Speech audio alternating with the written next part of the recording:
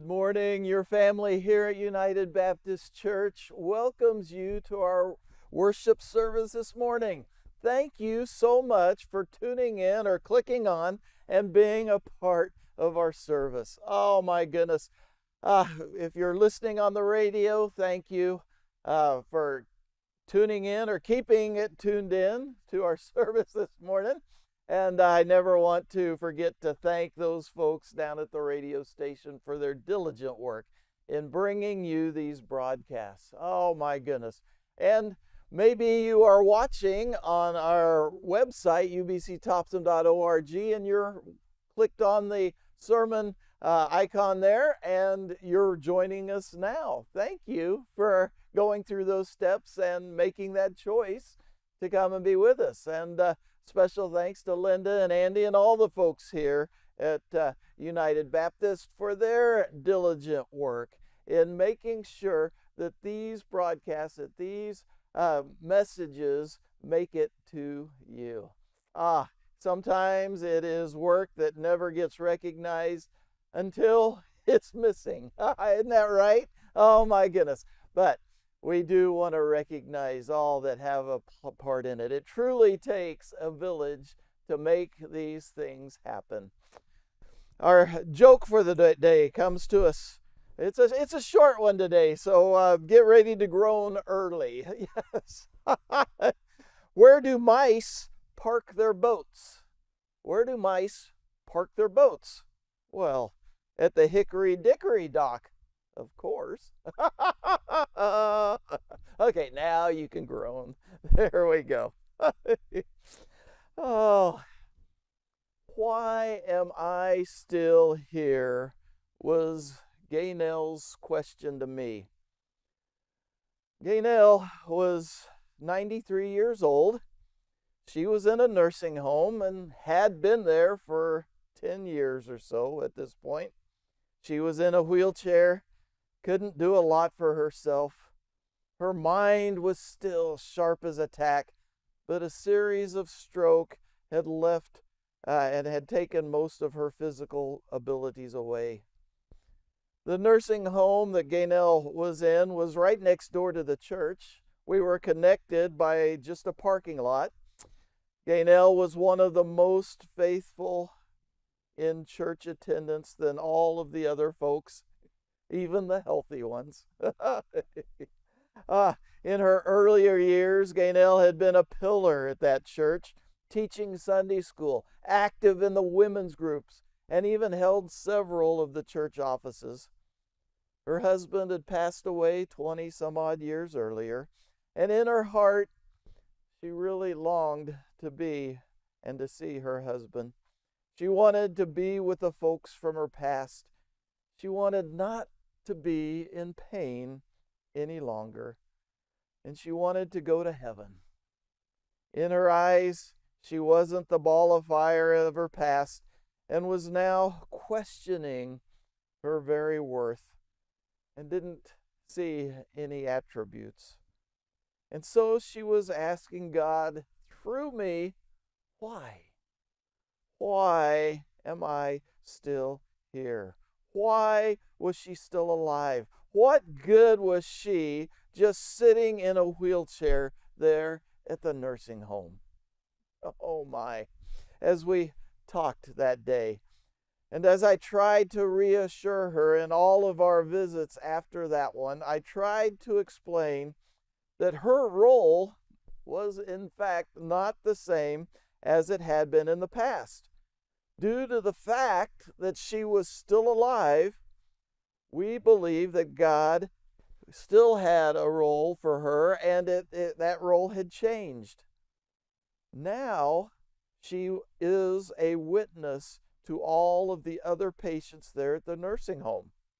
She is also now a witness to the staff and the administration there. She's also a witness to the visitors that came into that building, whether they were there to see her or anyone else. I shared with her how she was still a witness there at church even. Her attendance was inspiring to me as We knew the effort that it took for her to get up and get around and be at the church. And now she was a principal prayer warrior.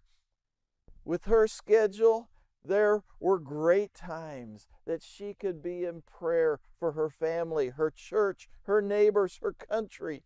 She was available 24/7 to pray for anything and anyone. Gaynell had fallen into the trap of primarily looking inward, primarily looking at herself. And whether it is Gaynell at 93 years old or what we might consider to be a perfectly healthy young person, when we look at ourselves, it is too easy, isn't it, to get depressed. When we're looking at ourselves, we can easily get depressed. When our focus is on ourselves, we notice all of the flaws, the places that we don't measure up. All of those things we recognize.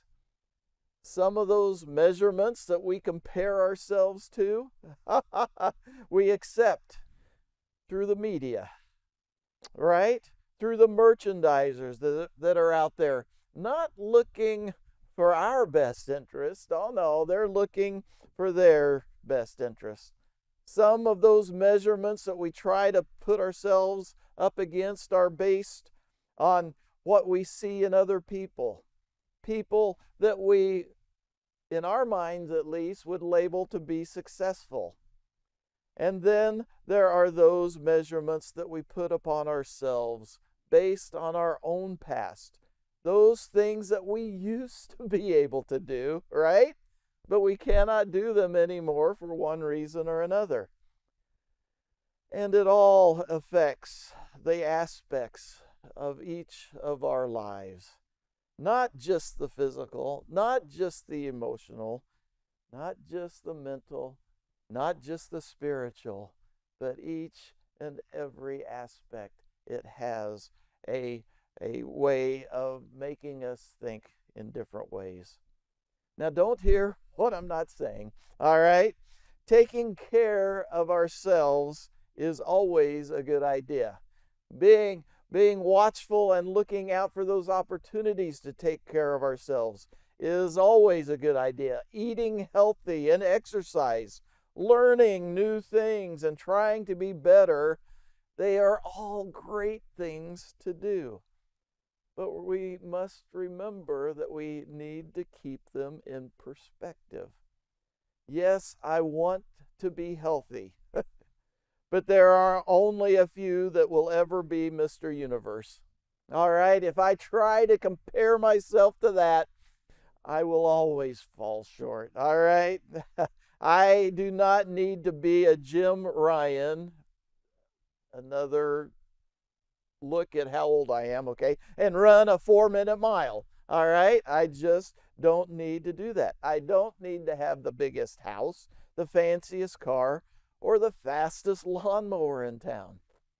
Oh, and by the way, I heard something the other day is when it came to fast lawnmowers. The little saying went like this: it's not how fast you mow, it's how well you mow fast.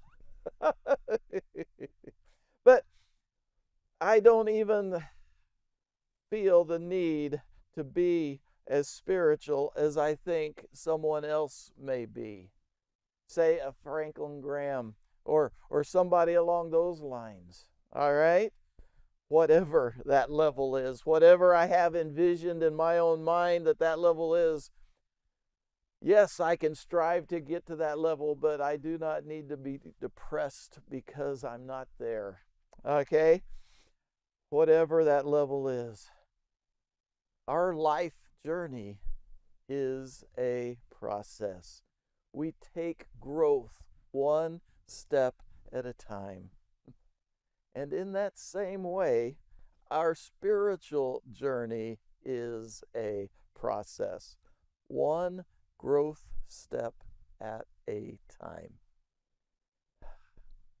Our scripture this morning comes to us from 1 Kings. 1 Kings chapter 17. We're going to read verses 8 through 16. 1 Kings 17, 8 through 16.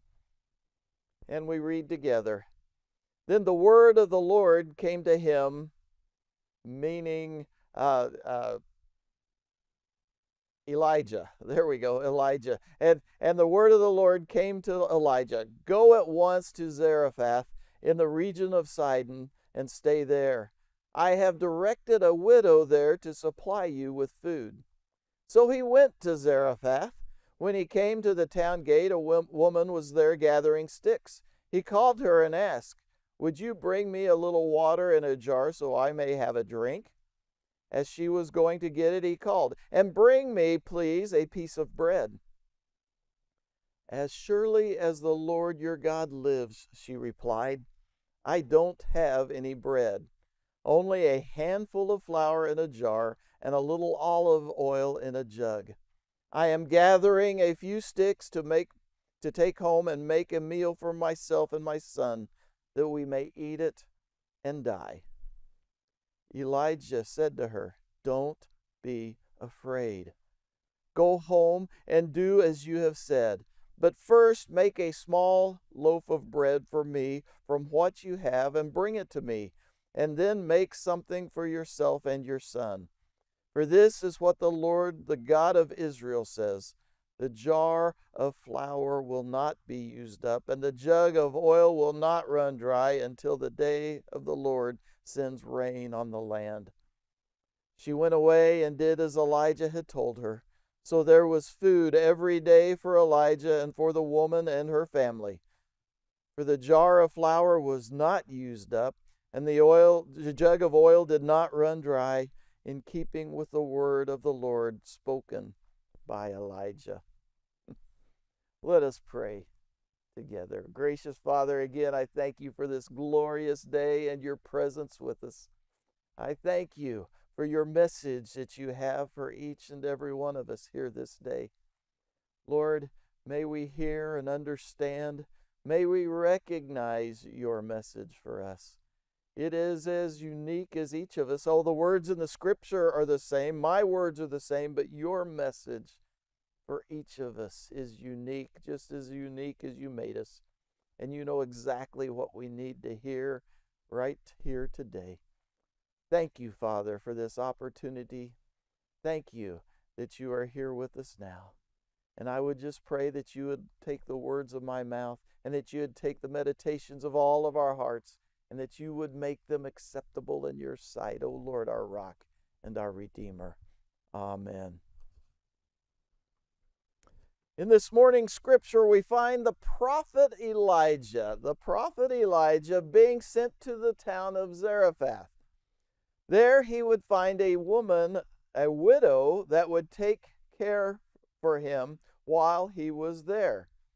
As we learned, as he approached the city gates, the widow was gathering sticks to build a fire to cook all the flour she had, a last meal for her and her son. Elijah's instructions to her were, Go ahead and do what you were going to do, but first make mine. Go ahead and do what you were going to do, but first make mine. Strange request, we might think, right? But it is apparent that this woman has been in contact with God somehow or another, right? I mean, after all, we just saw in verse 9 of our scripture that God had told Elijah that I have directed a widow there to supply you with food. So she understands to some degree where Elijah is coming from. And when Elijah does arrive, in verse 12 of our scripture, her response is, As surely as the Lord your God lives. She recognized God has been preparing her for this occasion. We see that this widow recognizes the special circumstances that she is involved. Now, she may not understand. Why? Because her focus is on herself, her circumstances, right? The rest of verse 12 reads, I don't have any bread, only a handful of flour in a jar and a little olive oil in a jug. I am gathering a few sticks to take home to make a meal for myself and my son, that we may eat it and die. She was looking at her situation. She was looking at herself. Why am I even here? Could have been part of her conversation also. Elijah's response to her negative situation, right out of Elijah, he says, what was it in verse 13? Don't be afraid. Don't be afraid. Go on and do just as you said. But first, make me a loaf of bread. Was Elijah that selfish that he was more concerned about his own hunger than that of a widow and her son? Of course not. Of course not. He knew that God had more plans. He knew that God had things to go on beyond this particular event. This widow just had to trust, to put her faith in God, and to show it by doing what Elijah had said. That God that had contacted her before, and that God that she recognized as Elijah's God, it was now her turn to believe in that same God. And she did. And she did. How does this Old Testament story then relate to us today? Just as Elijah told this widow, basically he said, keep doing what you are doing. Just make God first. Just as Gaynell, keep up with what you're doing, being a witness, right where God had placed her. And each of us here this morning, God has us right where He wants us. Each of us has a sphere of influence that God has given for us to be His spokesperson, to be His witness. I have shared before, but I'll share again. Back in the older days, when a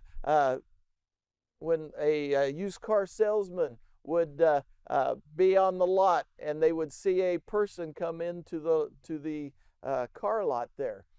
There was the old saying that one person that comes into a used car lot represents 250 people. That's 250 people that this one person has a direct influence on.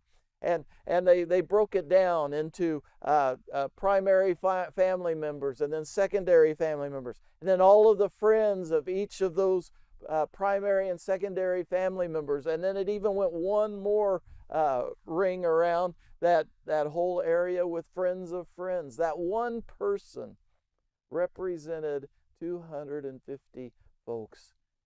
Back in that day, 250 was a good number. Today, it's probably a little conservative, if you will, please, because we have, not only do we have all of our personal relationships, but we've got the internet and the web and all of those other things that even reach out even further. Oh, sure. We can look around us and see all sorts of ways that we fall short, right? And we just miss the mark too many times. But our faith is not in ourselves, right? Just as this widow learned, our faith is in Him, in Jesus. And when we keep Him first, our spiritual flour and oil will never be depleted. Now, did this widow's flour and oil container fill right up to the brim at that point, at that very moment? I don't think so. Because it's been my experience that God blesses us as we need, as our faith continues to grow. I believe that this widow then demonstrated her faith each and every time she drew from the flour and oil, because there was always just enough for just one more meal. Should the sack have filled to the brim? Should she have enough oil that filled the canister? We have a tendency, don't we, to relax and maybe take the credit ourselves for the excess. God continued to bless her each time she went to the pantry, so that she was reminded that it was a gift from God. Did Gaynell ever question again? Yes, she did. Did the widow ever wonder every time she opened that flour sack or looked into that container for oil? I am certain she did. Will we feel the feelings of depression ever again? Probably. But God says through Elijah, don't be afraid. He is with us, and He will be there forever and for always. We just have to put things in perspective. Do what we are doing, but make Him first. Put Him first. Do what we are doing, but first put God number one. Let us pray. Gracious Father, again, I thank you for this time, and I thank you for your presence here. I thank you for your message. Bless it, Lord, as we seek to do your will. Thank you, Father, for your love and your grace that goes beyond anything we could ever imagine. And Lord, we come before you now, not only with our hearts and our minds, but with our voices raised in prayer to you, as we pray that prayer that Jesus taught his disciples to pray. Our Father, who art in heaven, hallowed be thy name. Thy kingdom come, thy will be done on earth as it is in heaven. Give us this day our daily bread, and forgive us our debts as we forgive our debtors. And lead us not into temptation, but deliver us from evil. For thine is the kingdom, and the power, and the glory forever. Amen.